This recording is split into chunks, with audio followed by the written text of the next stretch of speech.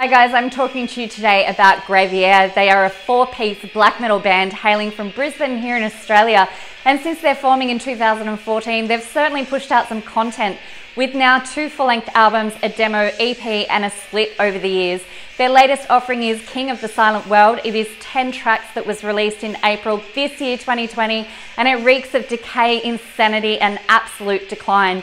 This album has the ingredients of traditional black metal by way of the production and the guitar qualities.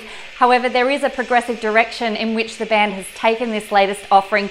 Compared to that of their last full-length release, there is much more post-atmospheric depressive characteristics with a twist of heavy metal fusion, that's for sure.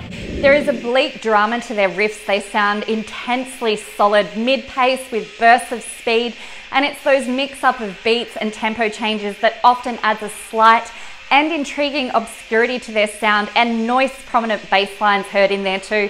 And it all stands up and is immediately noticeable in their first banger, Charnel Bacchanalia.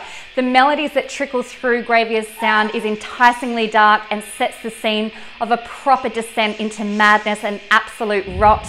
Vocally, I properly enjoy Gloom's style. He has an intoxicating urgency with his vocal folds, and I almost felt like I was continually being scorned and yelled at for a lot of it. It offers a feeling of seeking and conquering.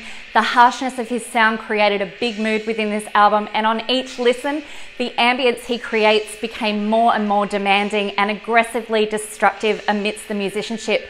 The turned down guitars in The Fetch of the Crooked Spine just killed me.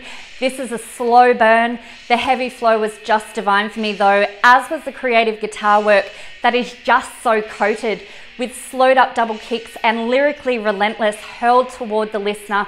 It's a big track. You've just got to go and have a listen.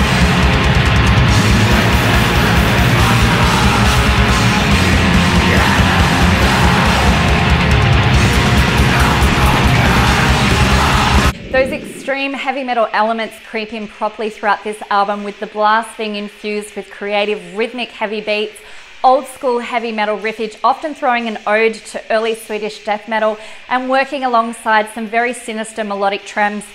This album offers so much, and after listening to this closely over the past few days, I'm going to say it's fairly fucking masterful, and I think that the variances it displays will acquire many of your tastes and black metal preferences. Certain tracks had such a real anthem pull to it and just grabbed me hard with those early 90s metal influences, particularly heard in the track In Remnant Light, while others had that pure sadness and torture of DSBM with steady sounds of desolation as heard in the track Immaculata, among others.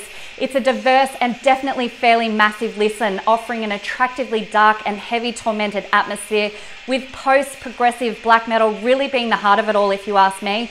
There you go. I've tried to cover a pretty huge album with everything that I can fit in here, because to dive into each track would have been a huge job. Each track is building such a good tension and offering a great assortment of sounds of belligerent misanthropy and despondent contempt. Guys, King of the Silent World is a lot to digest in one listen. This needs time to sink in to be fully appreciated. So it's on Bandcamp. Take a listen. It's not to be rushed, and I'd love to know what you think of this one. Graveir also have some pretty sick merch available up on Bandcamp. I'm wearing one of their designs right now, which I absolutely love. Perfect female cut. I love it when bands do that.